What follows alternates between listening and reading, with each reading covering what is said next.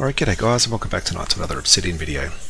Tonight we're going to be looking at templates, and templates are obviously incredibly useful. They help us enter a lot more information into the tool in a more efficient way, in a way that's obviously structured and controlled. Helps keep our brains on track and stops us from going down a rabbit hole of just entering endless information.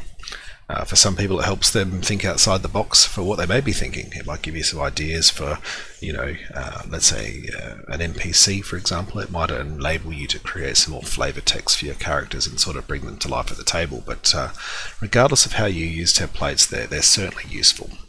Now for this video I'm going to be specifically looking at sort of RPG flavored templates, right?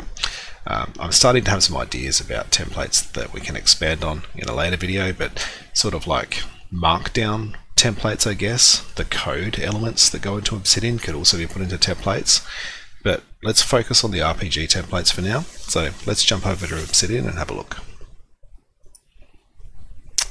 Alright, so you can see I've got Obsidian up here. Obviously I've got a vault that I'm working on currently, and over here we can see that I've got a templates folder. Alright, pretend that's not there for now. Let's go through and have a look at how to install this. So come down to the settings icon, we're going to click that, and we're going to come up here to the core plugins. Now the difference between core plugins and community plugins: core plugins is made by the developer, obviously releases Obsidian. Community plugins are made by community developers. So jump over to core plugins. If you haven't taken the opportunity to read through these and sort of have a look at what's on offer, I certainly do recommend it. For example, outgoing links, you should certainly have that turned on because that's your automatic linking. But for now, we need to come down here to this templates option. You can see that there's a checkbox here. Make sure that that is checked. Now, as with all of our plugins, you really want to sort of install it, go through and enable it, and then down here we should be able to see the settings for it once it's been installed. So we'll click on that, have a bit of a look. This is important, so we can see here we need to set up a folder for where our templates are going to sit and reside. So I've set up z_templates. I put the Z in for a sorting requirement. I want my templates to be out of sight, out of mind until I need them. So I put into the z_templates. Date format, you can change that if you like. I'm Australian, so I've gone date, month, year. Time format I haven't changed. Now there's one other setting that we need to go and have a look at here, and that's to set up a hotkey. Now if we come up here to hotkeys, alright, and you can see there's hotkeys for all sorts of things in Obsidian. So, have a look, you might be able to speed yourself up. But if we type template into here, we can see that there's insert template, and this is the one that's important. Now, you can set this to whatever you like, but, I've used Alt plus T, so you can see that option there. So go ahead and set a template, and obviously just remember the key that you're using for that template. Alright, and that's it. We now have a working configuration for templates. You might need to make this folder before you set it, obviously, but outside of that I think it should be pretty simple. Now if we have a look in my templates folder, we can have a look at what I've done, and Realmwork guys will be looking at this and going, oh yeah, I can see what you've done. So I've replicated the story, the world templates, and the mechanics gallery, and what I did is I went into Realmworks, I loaded up one of every topic in Realmworks, I added fake placeholder content into every snippet that existed in Realmworks, and the reason for that is when you do an export out of Realmworks, if the snippet is empty, then Realmworks will remove that snippet. So I had to make sure there was information in every single snippet in every single topic that I wanted to export. I went ahead and did that. I then imported that into my vault with Filing's Realmworks output formatter. Fantastic tool if you haven't tried it. It's amazing. And what that's eventually done or led me to is I now have a whole heap of templates. So if we have a look at these, you can see here that this is a quest template. So it's got an overview, a profile, the beginning, the relationships, completion, everything you would expect to see inside of a template is there. Just like I can go into groups, now we can have a look at an ethnic group. You can see I've added pictures here for placeholder images. And all I've done there is basically just in Realmworks I've added that in and then exported it out, and it's come over here, but you can obviously do this anyway. The point being though that these are just notes. Alright, they're just notes. that have been set up in a way that can be used for other purposes. So you could create anything in here. Alright, you can format them any way you like, you can add whatever information you like, and they become available as a template. And let's go through and show you how that works. So we've got our templates, they're in folders so I can keep them nice and structured and controlled.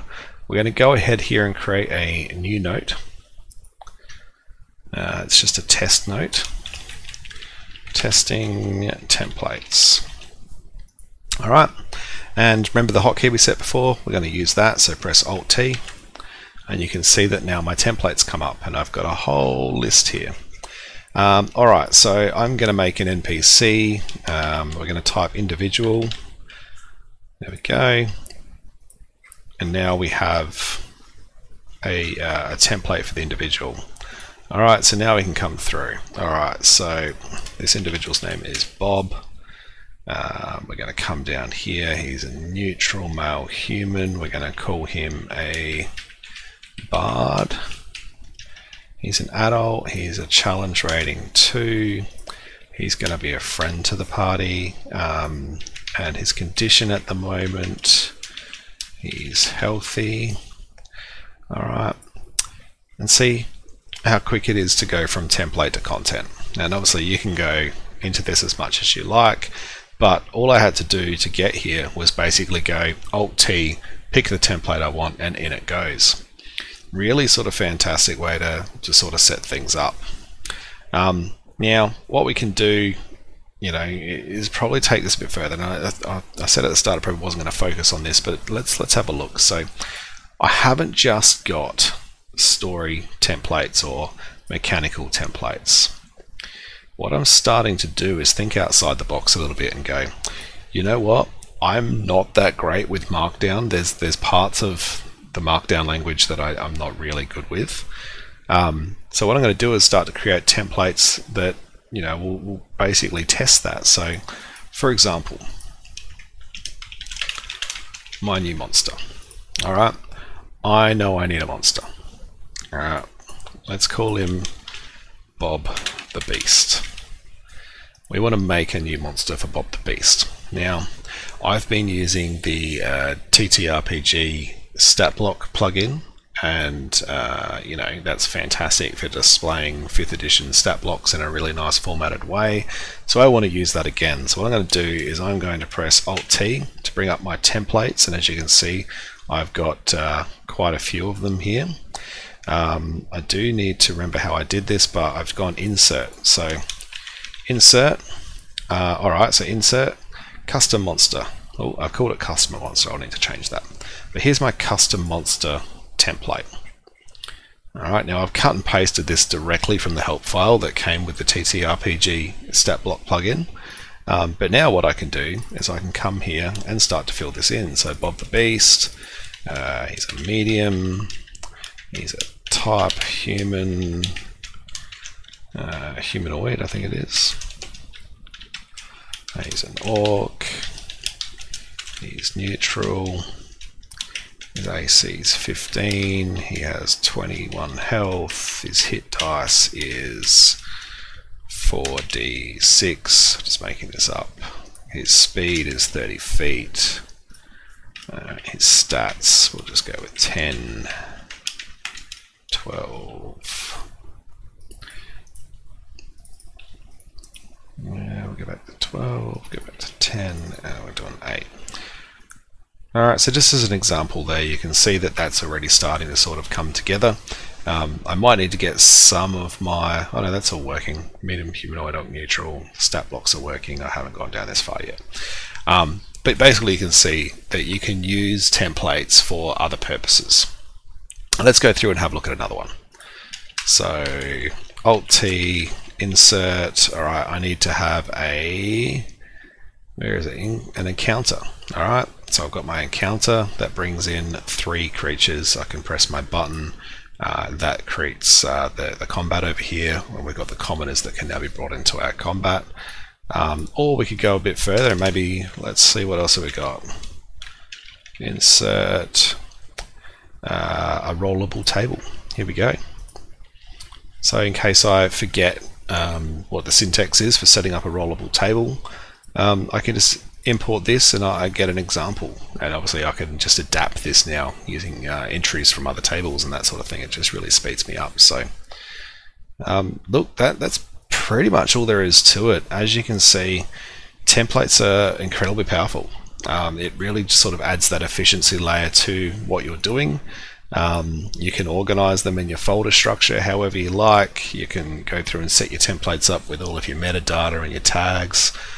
You know, it's just a placeholder there or a reminder so you can be ready and obviously have that good to go.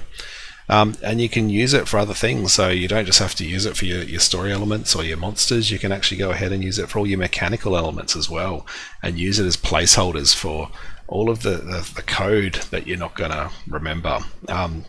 Just while I'm thinking about it, let's just have a look at what some of these look like, just so that you get an idea. Here's an insert map as a leaflet, for example. All I've done, guys, is literally cut and paste the text from the help files of that plugin into here. Alright, and just change the plugin so it points to something that's actually in my realm. And that's it. Alright, now all I have to do is go new. Here we go, Alt-T, insert map, cool. I've got my map there, just like that. Alright, if I want to change it, I just modify this and give it a new ID. Don't forget the first video I made on leaflet, you do have to change your ID. But that's all there is to it. Alright, templates are amazing. Use them, guys. It's really fantastic. So anyway, hopefully you're enjoying this content. If you are, please do like and subscribe using the buttons. You know where to find them. Outside of that, huge thanks to my Patreons. Really enjoying sort of engaging with you guys over there. Certainly the projects we're starting to look at now are looking rather interesting. Anyone who wants to find us, obviously you can use the links in the description below. But outside of that, guys, I'll speak to you on the forums. Have a great day.